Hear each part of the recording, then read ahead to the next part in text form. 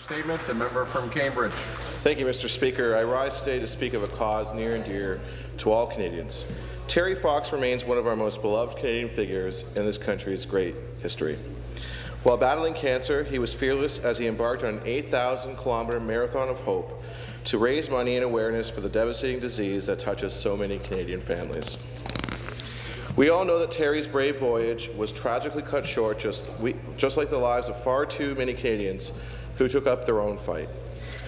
With all the documentaries about Terry, the 14 schools named after him, the 15 roads, monuments, postage stamps, and an Athlete of the Decade awards, Terry only wanted one thing. "Even if I don't finish," said Fox during his run, "we need others to continue. It's got to keep going without me."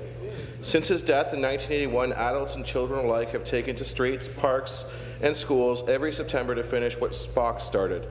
He would be proud. His passion echoed, his accomplishments influential, his legacy cherished. Both Cambridge and Ayr will host their own Terry Fox runs this Saturday, September 16th. Since 1982, the Cambridge total has raised over $500,000. This year, one of my constituents, Cohen Charette, only 4 years old, has already raised $300 for his first run.